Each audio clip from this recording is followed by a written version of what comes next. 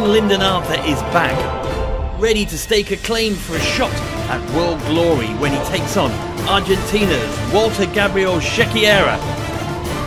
Part of a huge night of action on Saturday, September the 17th. It's live and free on Channel 5. Okay, this is Harry Judd for Boxing Social in association with Betfred. We're here in Bolton Wanderers ground. I'm delighted to be joined by James Moorcroft. What a good bounce back that was, a TKO victory. You must be delighted, mate. Oh, it's amazing, thank you so much, mate. You know, taking a huge fight like I did last time, it was great to get back out there. You know, I've seen his record, he's 8 stoppages and 16 wins, not so many, and I'm thinking he's going to be a good fight. But you know, like I've said on a few other times, Anthony, we worked the game plan. It probably come a little bit earlier than expected, but everything Anthony put into practice there tonight was amazing. And my strength and conditioning coach Martin Cole have been working on a lot more power this time. You know, I'm a very good out and in boxer, in and out boxer. I was looking at sitting down on my punches tonight, and it prevailed. Thank God.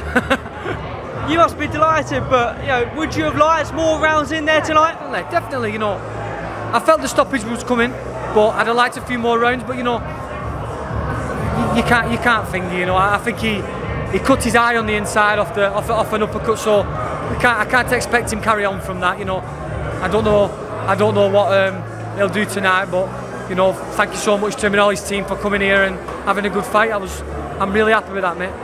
You've teamed up with Crolla. It's been quite a while now, but can you go through a little bit of what you've been working on in terms of what the relationship that you've got working together?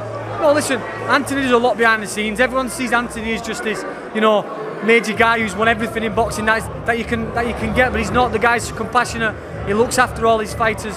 He's on the phone 24/7. You know, if I can't get in, he's moving times around for me and stuff like that. He really goes out of his way to make sure that we get the best training that there possibly is, and I can't thank him enough for that. I can't thank him enough for the effort he puts into not just me, all the fighters, Jake James, Rhiannon, everyone, and you know, he's an absolute top guy, and you know, absolutely amazing guy. So it's great to listen and be like gaining knowledge from him 24/7. It's something that it's priceless. It's literally priceless. You can't pay for it.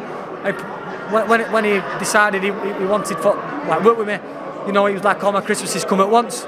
But we're looking forward to moving forward now, and I want these domestic titles now, and let's push on. I'm very new to the sport. I've only been here 7 years, picked up a glove 7 years ago, so I'm ready to push on now. And you know, these are the nights I want to be involved in. I'm ready, mate. I'm ready.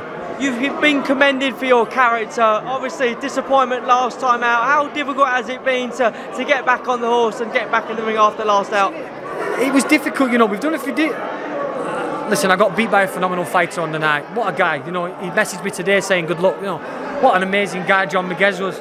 The guy's a phenomenal fighter. I believe a few aspects from my point of view which I could have handled myself a little bit differently. Not saying it would have changed the decision in any way, but you know, we did the weight a little bit differently this time.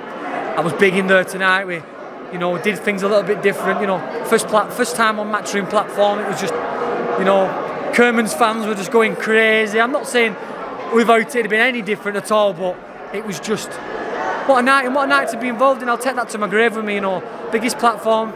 It was great, mate. It was great, but got back on the horse and we worked hard. Had a 10-week deep camp, put rights wrong, listened to Anthony a bit more, and it paid off, mate. It paid off. You must be really thankful. Like I said before the interview, there's an army of James Woodcroft fans behind me. How thankful are you, or all the people that have come out tonight? Like I said, these guys are paying their hard-earned money. This moment in time, times are hard. You know, with everything that's going on. You know, the Queen unfortunately died last week, so rest in peace to the Queen. But these are spending their hard-earned money, and it's not cheap. You know, so I can't thank these guys enough. These are, you know, it's unbelievable. It humbles me every single day. I wake up in the morning and I just feel, you know, these guys are spending their hard-earned money. Not just that, just messaging me, just, oh, are you all right today, James? What an amazing thing to be, and I can't thank these guys enough. Without these, I'd be nobody. And in terms of one of your mates, Mark Efron fights next week. Yeah, how excited are you for that one? Manchester Arena, it's going to be a phenomenal fight. Unfortunately, I'm not here for it, otherwise I'd be there with him. But, you know, Mark's worked hard for what he's got, and he's a phenomenal fighter, and I'm looking forward to him pushing on now, because he's going right to the top now.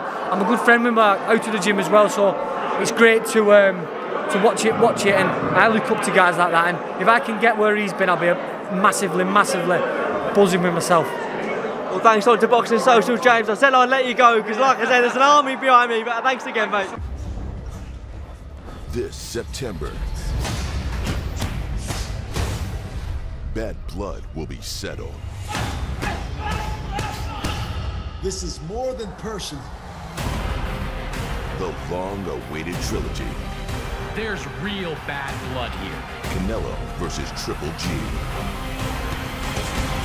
September 17th, live on DAZN pay-per-view. Visit DAZN.com.